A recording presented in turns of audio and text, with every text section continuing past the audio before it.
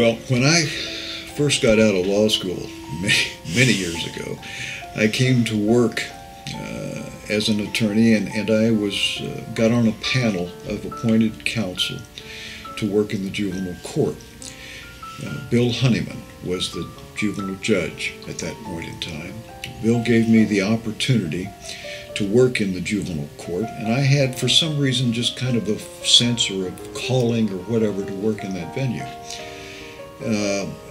And it wasn't a full-time job, it was a part-time job as a panel attorney. And the first 2 years of my duty, I represented parents and children.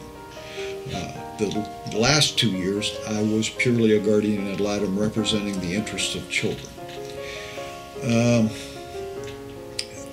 Those 4 years that I spent in that venue, something about it made me feel this is what I want or need to do. And when the opportunity presented itself, based upon the untimely demise of Bill Honeyman, and the position became open, I still remember conferring with, in a meeting with Governor Carlin, who appointed me.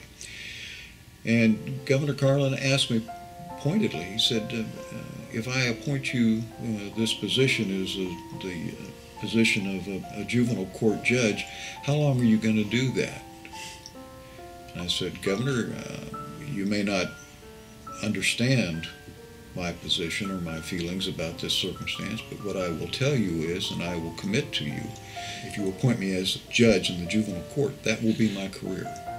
That's where I want to work.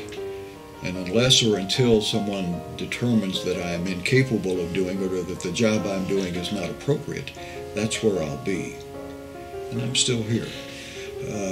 And I don't say that to sound arrogant. I say that because I truly believe it was my calling, and I truly believe I have been an assistance to families and children in this community over the last 25 years. Now, no one's infallible.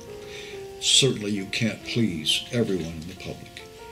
But I would like to think that the general perception of the service provided to this community over the last 25 years in the juvenile court has been successful.